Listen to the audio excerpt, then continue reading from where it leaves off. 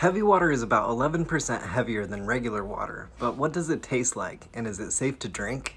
Instead of regular hydrogen, heavy water has an isotope of hydrogen called deuterium. And deuterium is just a little bit heavier because it has a neutron in its nucleus, and regular all hydrogen doesn't. In 1934, Harold Urey here won a Nobel Prize for the discovery of deuterium. And that same year he sent Hungarian chemist George de Hevesy several liters of water enriched with deuterium. He had been hoping to find a way to track individual water molecules moving through the body. He put 20 goldfish in the deuterated water to see what would happen, and when they didn't die, they decided to drink it for science. So either him or his assistant drank 2 liters of the 0.46% enriched water. And they collected urine samples and distilled out the water to measure its density.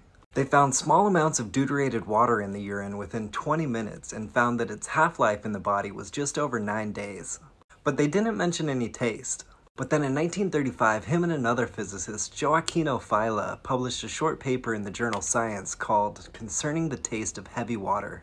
They ran it like a blind taste test where each of them were given 2 watch glasses.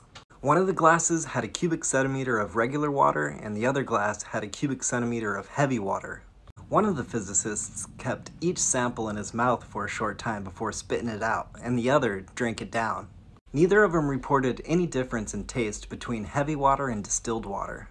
They did say they tasted the distinctly flat taste of distilled water in both samples, so they concluded that heavy water and distilled water taste the same. But a 2021 study published in Communications Biology reported that 22 of 28 participants could taste the difference. And the study concluded that heavy water is distinctly sweeter. And in 2022, the great science creator Now Red drank some. And he said the same thing, saying that it's actually kind of sweet, like it has a little bit of sugar in it. But experiments with mice, rats, and dogs show that if you get up to 20% heavy water in your body, it can cause sometimes irreversible sterility because zygotes and gametes can't develop. And mammals like rats will die when 40% of their body water is heavy water. A lot of deuterium inhibits cell division and causes cytotoxic poisoning, which means that it's specifically poisonous to cells. So it's not going to take you out immediately, but I wouldn't fill your Nalgene with it every day, and I didn't tell you to do it.